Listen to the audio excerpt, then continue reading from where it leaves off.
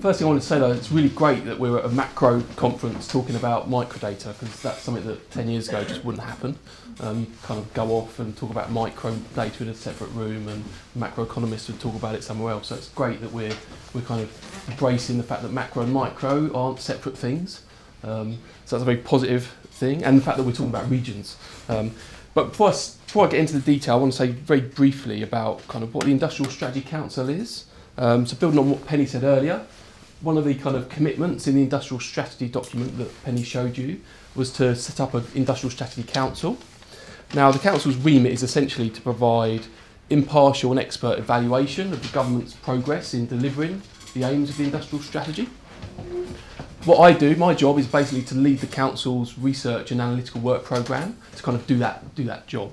So that's kind of where the Council sit. In terms of the kind of broader political context, I think it's fair to say that tackling regional kind of spatial disparities is basically top of the agenda at the moment. The kind of popular term people like to use at the moment is levelling up. It's been called lots of things over the past 20 years, but it's kind of, that's not really a new thing. Regional disparities are long-standing, and they've always been on the government's agenda, whether they've been top or second or third. They've always been there. It's not really difficult to see why. So this is this slide kind of shows why that is always the case. So what this chart shows you is basically the difference between the most productive region and the least productive region. So you can see the UK performs very badly on this. I think those regions are somewhere in London and Cornwall, I think, are the two regions that give you this big gap. The only countries worse are Poland and Romania. So this is why there's a lot of interest in this. I think the other thing the other bit of policy context here is we've had regional policy for a long time as well. It's not new to have regional policy. I'll just stick these up. I'm not going to talk through these, but I think you can describe regional policy as basically in a state of constant flux. Here I've just given you a bit of a flavour of that to see how much it's changed a lot and whether the focus has changed. One thing, economists tend to like to disagree on things, but I'd be very surprised if you can find an economist that tells you that structural regional policies happen quickly in terms of their impacts. So this flux that we've seen can't be a good thing in terms of policy deliverable. We need a bit more kind of, a bit less flux and a bit more certainty. I'll come back to this. So I think one thing the Council kind of definitely agrees on is that addressing regional disparities is a critical element of the industrial strategy. So for the past year, the Council has had a specific work stream on what's called the Places Foundation of the industrial strategy. Next Tuesday, actually, we are publishing an evidence review which looks at the causes and nature of regional disparities across the UK. It references Penny's work, for example. I'm not going to take you through that because it kind of takes us beyond the kind of topic of today. It comes out next Tuesday. It'll be on the website. That's the plug over. I will draw on a few bits of the evidence from it though, because I think they're kind of really relevant. So I want to start with this slide. I'm going to stick these up. So this is basically the macro context. This is a map of the UK. It is the more traditional way to think about kind of UK performance based on the normal regional boundaries. What this does, it basically says, let's look at the kind of what we like to call the kind of steaming ahead versus the falling behind. So what this does is it classifies regions by what their average productivity was in 2008 and how they've grown since then. So we have, for example, the kind of steaming ahead regions are those that had above average productivity and grew above average productivity growth. So they basically have increased their gap over everybody else. We've then got the kind of falling behind, who are in 2008 had lower levels of productivity and since then have had lower average growth than lower than average growth. So why do we care? Why does this matter from a macro perspective?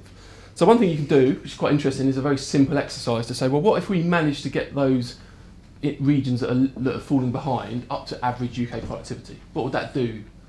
What would that do to our aggregate productivity? And the answer is 3%. So you could boost 3% of productivity by 3% if you made those falling behind places just at the average.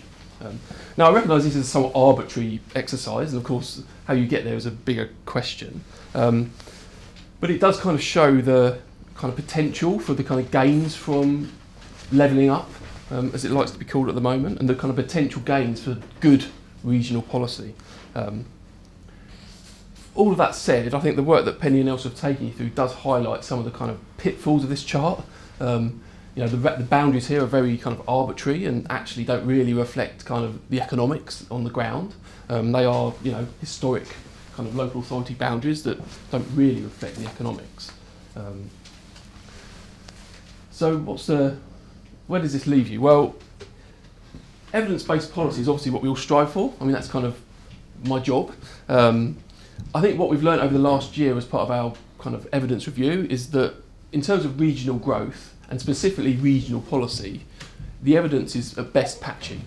I don't think that's due to lack of effort from people like Penny and Elsa. It reflects things like data gaps, too much data, complexity, and actually misunderstanding. So for example, on the latter, I too often hear people say, oh, the problem is the north-south divide, or the problem is that cities have done well and nobody else has. I think the work that we just heard about explains the problem with that. I mean, that kind of really highlights the problem with those generalisations. For example, not all cities have done well, and some of the cities that have done well are in the north. So those generalisations made on kind of high-level data with lack of understanding don't help us kind of move forward in terms of the policy debate.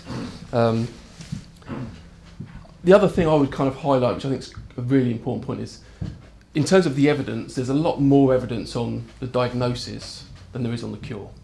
So there's lots of evidence on why there's productivity disparities across the UK, a lot less on how you solve them and what you might do to reduce them. And that's obviously a problem from a policy making perspective. So as a good example, I would guess if I ask most people in this room, they could list me 5 or 6 things that they think matter for local growth. They're the kind of usual suspects. I'll put some of them up.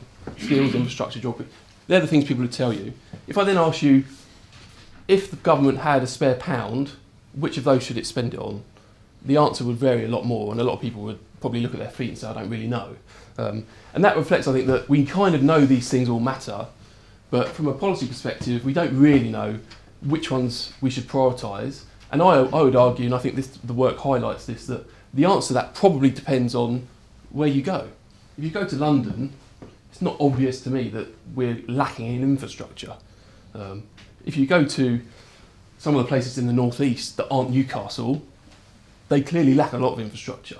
So there's this big question about how can we understand that better? And I think these papers are a really good step in kind of helping us think about actually what is the kind of narrowing down that diagnosis, but in a much more sophisticated way. So yes, of course, we want everyone to have better skills, but that in itself isn't really a concrete policy aim that government can deliver. I think infrastructure is kind of an interesting question. I think relates very closely to the work we've just seen. If I happen to find £1 billion in the cupboard, should I go and spend it on HS2, or should I spend it on local bus routes?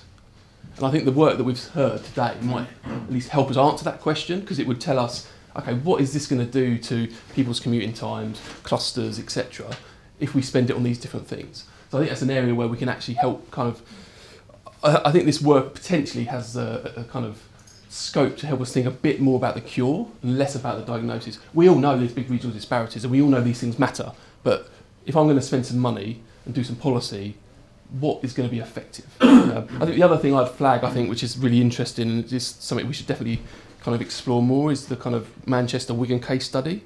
I think this for me is the step in the right direction, because it doesn't just do, oh, this is why Wigan's falling behind and this is why Manchester's doing really well. It kind of says, if you wanted Wigan to do better, how could you help it do better? And that to me is the kind of really key question to think about. So that's definitely an area where I think we need to do more work. So I'll finish with a couple of specific points related to the work we've seen, and then a kind of general roundup. So in terms of the kind of specific work, one thing I'd really like to see in terms of the work Penny talked about is how we can link this to kind of productivity. So it's very much driven by employment and employment concentration, but how we can think about this in productivity space, and how do we what are the productive or above average productive sectors in Wigan that we might want to support that we actually potentially could. Not just creating employment, because of course employment and productivity aren't necessarily the same and don't always kind of match, although obviously they are correlated.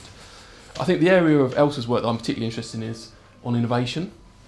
So there's a broad consensus, I think, in the UK that the UK is really good at research. It's like top of the league table in various ways.